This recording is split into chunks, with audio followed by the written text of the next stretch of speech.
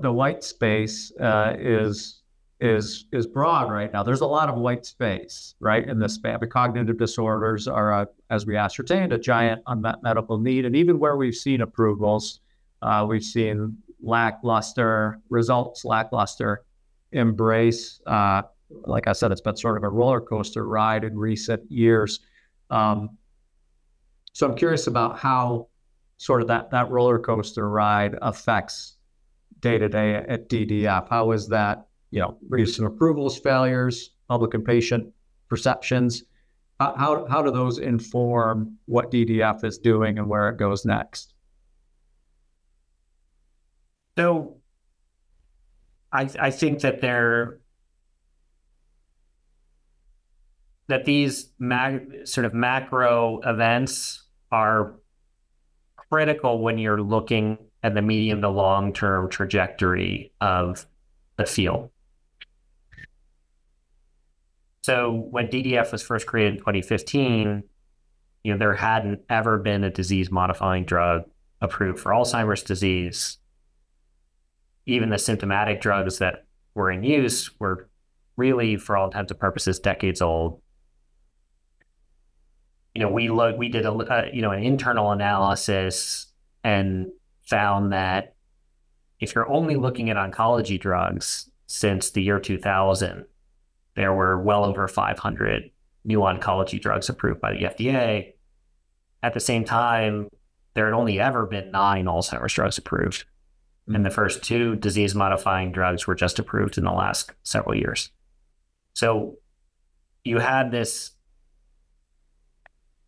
landscape where there was pessimism, perhaps, by many about the ability to successfully develop drugs for Alzheimer's disease or other dementias.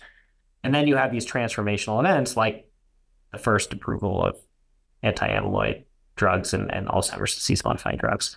Or you ask questions about modalities, the first approval of antisense oligonucleotide drugs in the CNS, right, for SMA, or the first gene therapies for CNS diseases, which give either the pharmaceutical companies or the investors or other players in the ecosystem confidence that we understand these diseases well enough to deliver drugs. We understand clinical development well enough to develop drugs, and that the regulatory agencies have established pathways to get these drugs approved, and sometimes more lenient pathways than were expected, as was in the case with the anti-amyloid drugs or some of the ALS approvals.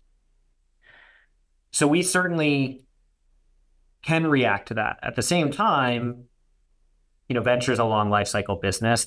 Biotechnology companies are long life cycle businesses. It takes many years to develop a drug. So we need to balance these individual events, which might be catalytic for investment interest, the ability to raise follow-on financing, public market interests, the ability to take a company public or not, and access that capital. We need to balance these macro factors with these longer term considerations like, what are the patient needs?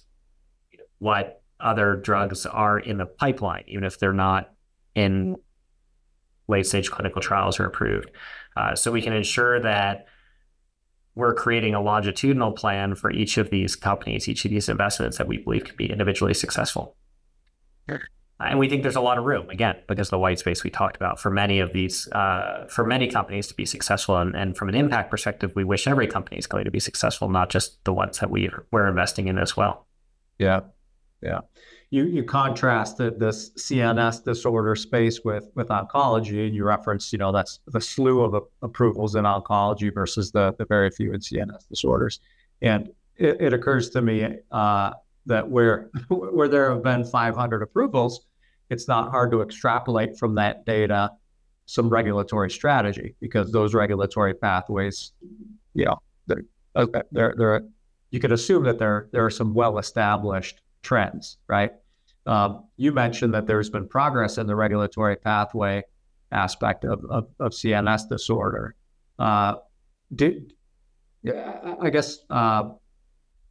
Color that in a little bit. Like where do you see that sort of pathway revealing itself, and how how might that play into not just EDF strategy, but any CNS disorder company's regulatory strategy? Yeah, so I'll take those two questions separately. So, I think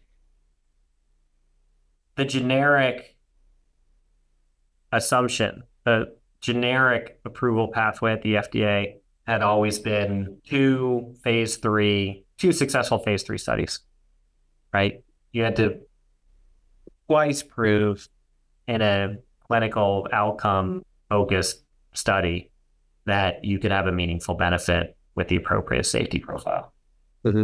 And where we have specific examples in dementias where drugs have gotten approved with very different data packages than that historical norm, right? Or I can start the example certainly with aducanumab, which was the first anti-amyloid drug that was approved. That was really one successful phase 3, and then a second pivotal study that was more questionable, right? Both in terms of how it was concluded and what the resulting data package was, or going to the Amylyx drug that was recently withdrawn, right? Where it was an accelerated approval based on a single study.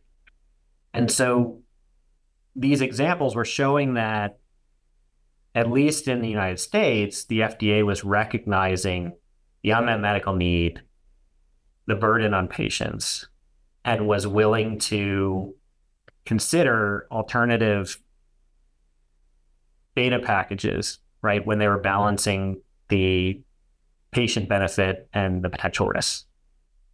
And I think that has been very encouraging for the field, because the time and cost to get a drug to the market that works is going to be substantially less than it would have been if you were assuming the original regulatory framework. Now, the FDA is continually updating their guidances. We can't be sure exactly what the path is going to be in the future, and it's certainly going to be drug dependent, mechanism dependent, disease dependent. But these were individually very encouraging events, I think, for companies and investors in the space. Yeah. And we hope that many of our companies will get to take advantage of accelerated pathways, either in the US or abroad, to get drugs to patients quicker and accelerate that impact. Very good. What else sort of informs or influences DDF strategy that our listeners who might be interested in, we've got plenty of folks who are coming out of academia with great ideas. What should they know about what influences DDF's strategy? Yeah, I mean, again, I think we're trying to find the best opportunities to impact disease. And so I think if you're talking about academic scientists who are transitioning, certainly I think we're looking, I personally always ask the question, why now? And that sometimes translates to the academics as to, what's the fundamental new data point, understanding, insight, right, that suggests that this new drug target or this new approach is going to be the approach to solve this problem that's been facing us for so long. And to start, a new company or to make an investment in something at a very early stage, I've used that word transformational so much, I'm probably wearing it out, but the approach fundamentally needs to be differentiated in some way from what came before it, right? So we have a company called Curalis, which is focused on ALS. It's developing a small molecule, but also antisense oligonucleotides, and fundamentally is focused on loss of function of TDP-43. And they were able to develop some fundamental insights around ALS biology by using human-induced pluripotent stem cells. And the insight came from the unsurprising realization that the biology was fundamentally different in human cells than in rodent cells, right? Or in all these preclinical models that had been used historically to study ALS. And we could point at experiments and data and say, this is the reason why this drug target was missed and why we should believe in it now and advance a new drug. And so I think having stories like that, um, which relates these new approaches to human biology and relates new approaches to fundamental new insights, right, is really helpful in establishing a case for why now. Sometimes it's not biology, sometimes it's a new tool, right? CRISPR gene editing is invented, and all of a sudden there's biology that couldn't have been accessed in a translational way before that you can now access. Or again, maybe we go back to the example I used previously. First antisense oligonucleotides approved, and now there's new drug targets that you can get at in a lower risk way that you couldn't have before. So the insight is not always, or the reason the time is now is not always some new biology, but we really need to understand what's creating this novelty and this opportunity to make a new investment. Yeah. Looking ahead at the landscape, looking at what's in front of DDF, not just DDF, but the entire CNS disorder space. What are you maybe most excited about that you can share publicly? Well, that's a good question. I think we have many companies in our portfolio that we're excited about, and I think we can talk about certain themes, right? Certainly, I think that there is a lot of new biology that we're understanding with neurodegenerative diseases that's enabling us to go after new targets. And they might fit under some broader classifications that people have talked about in the past, like neuroinflammation. But the individual approaches are distinct from some of the more canonical targets that have been in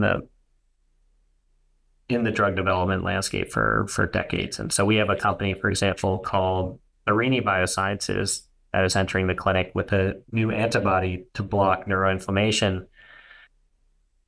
But they're not targeting a cell surface protein or a cytokine. What they're targeting is a cryptic epitope of fibrin that is driving inflammation.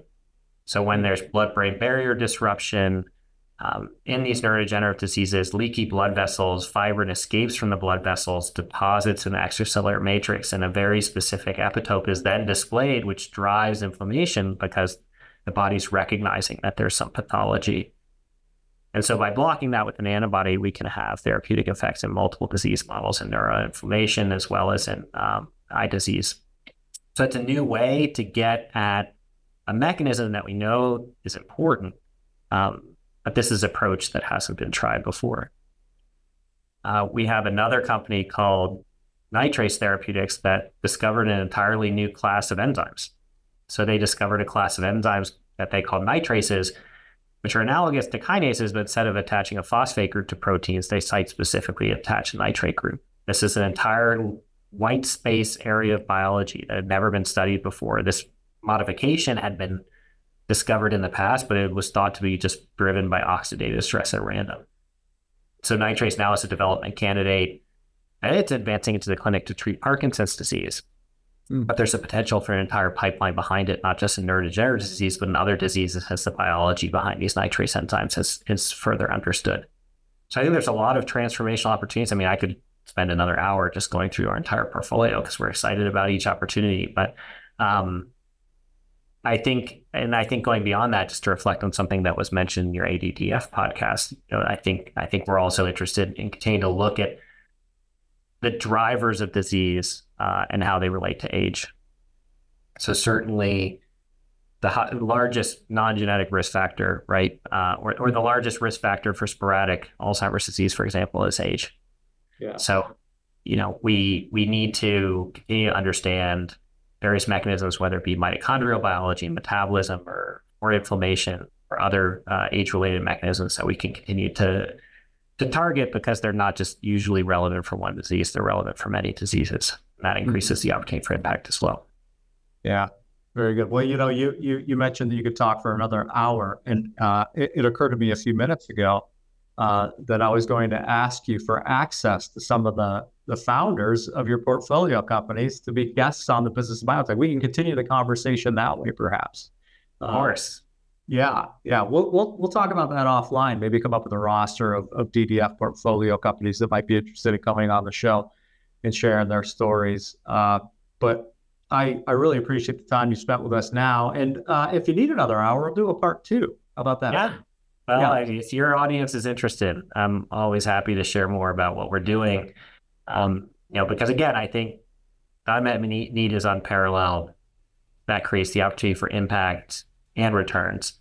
And we certainly believe that a venture model is the right model to accomplish both. So maybe the part two is in a few years, we'll talk about a few more drug approvals. That would be very exciting.